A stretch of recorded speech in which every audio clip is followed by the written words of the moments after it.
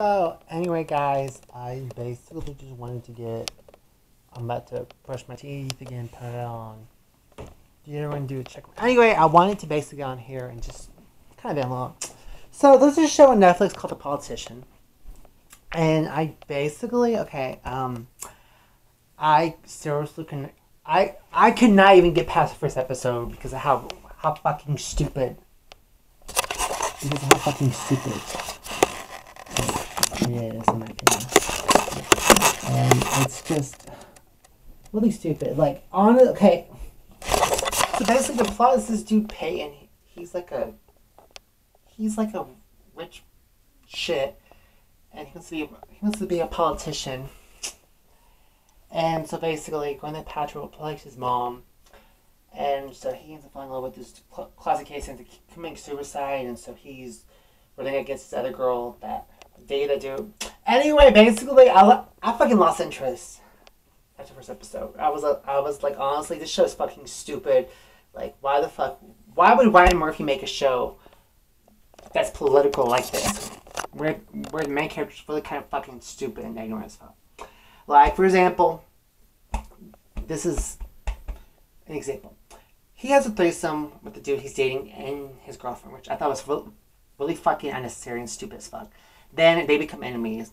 So season 2's out, and season 2 looks really fucking stupid. And I'm just like, why the actual fuck did they make a second season? Season 1 was trash. Normally when I watch a show, I'm normally like this. If I cannot get past the first episode, then I'm not gonna fucking watch the whole thing. So The Politician's garbage. This is my opinion. A lot of people like the show. I don't fucking like it. I think it's stupid as fuck. I don't really think a political show like that is going to do anything great for the world. I really don't. Ryan Murphy just needs to stick with doing American Horror Story, Pose. Yeah, he needs to stick with doing this. Politician. Just hang up. Hang up on Politician. Just stop. Another unpopular opinion of mine. Sense8, stupid as fuck. I really didn't give a fuck. The storyline sound fucking stupid. A lot of gay people were hollering about it, and people in my community, but I'm like, oh, no. Sense8, hell no. Politician, fuck no. Because here's the thing. When they come out with gay shows, people are like, oh my god. But then I'm like, no. I'll brush my teeth and deodorant, but I'll do that later. I'll brush my teeth later tonight. Anyway, I basically, for example, Victor. I was looking forward to watching it. So I watched half the first episode, and I was like, well, fuck this. Let me go watch the season finale. Jesus, take the fucking will. Love Victor is bad. I was so mad. Because I fucking love Simon. It was such a bad movie. It was a bad show. Love Victor's garbage. What the fuck? This supposed to be a sequel to Love Simon?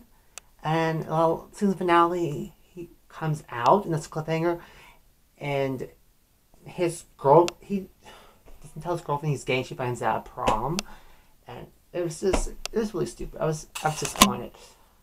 This is what I'm going to say. If people are going to make a show, they're going to make a show that's sequel to a movie, let's make it fucking good. Don't make it half-assed. Honestly, I felt Love Victor was half-assed. I do. And I'm disappointed.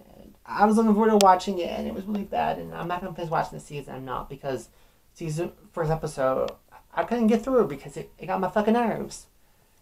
I'm going to watch season finale, so I didn't waste the whole time watching the whole season. But, what else was I going to say? Yeah, I don't know. But, yeah, that's basically my opinion. Let me just recap. Politicians, not a good show. Sense8, didn't really give a fuck about it. Love Victor was horrible and bad. Should not have even been a show. Honestly, this is how I fucking felt. They should have done a TV show with follow-up from the movie about Simon's best friend Leia, not this other fucking kid Victor. No. You know what they should have done was they should have done a TV show following the book Leia Offbeat, which is a masterpiece. If you've not read Leia Offbeat and you love Simon, the book and the movie, check it out because it's such an awesome ass book. And the author's coming out with a new book, which I can't wait to read. But basically, that's what I wanted to basically say. I'm probably going to title this my my unpopular opinions. But it's my unpopular.